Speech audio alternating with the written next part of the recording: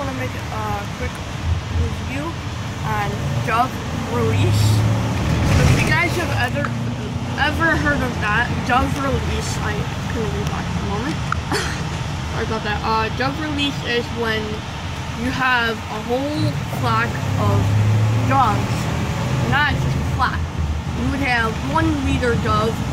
You could have one dove be your leader of the flock.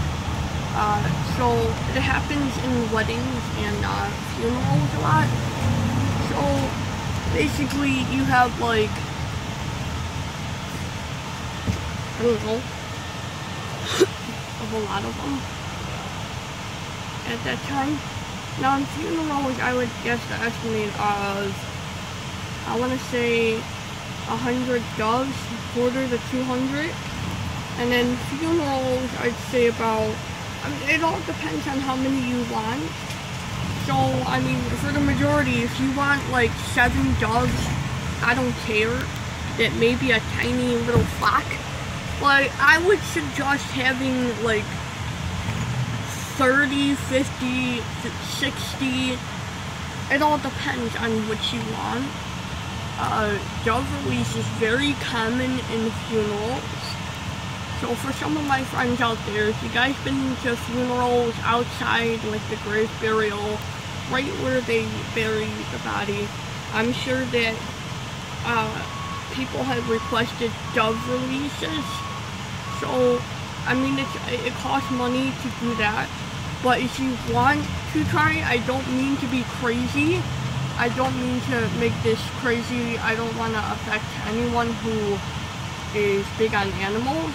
But I'm just gonna say maybe try to capture them outside. I don't mean like shooting them, but just try to gather them. I mean, you know, if you see doves that are, you know, flying around, just try to lure them over with bread.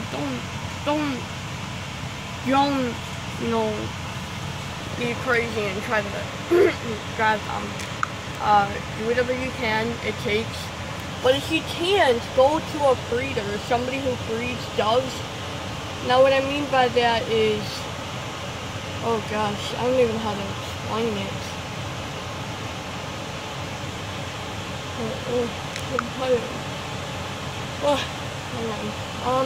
Yeah, never mind, I won't discuss that because that's hard to explain, but if you go to somebody who has doves and they have a flock, just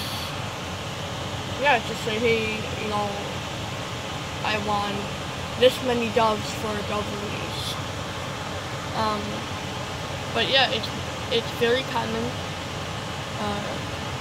So yeah. Stop button.